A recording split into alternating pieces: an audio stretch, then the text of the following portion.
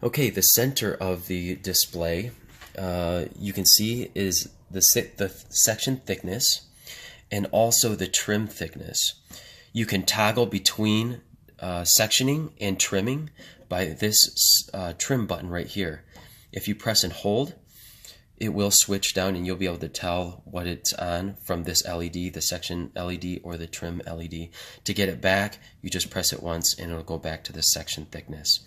In order to set the section thickness, it's fairly simple. You just press the over buttons until you get to the correct section thickness that you want. Same with the trim thickness.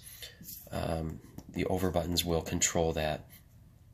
And so we'll set it at 30. We'll go back to section.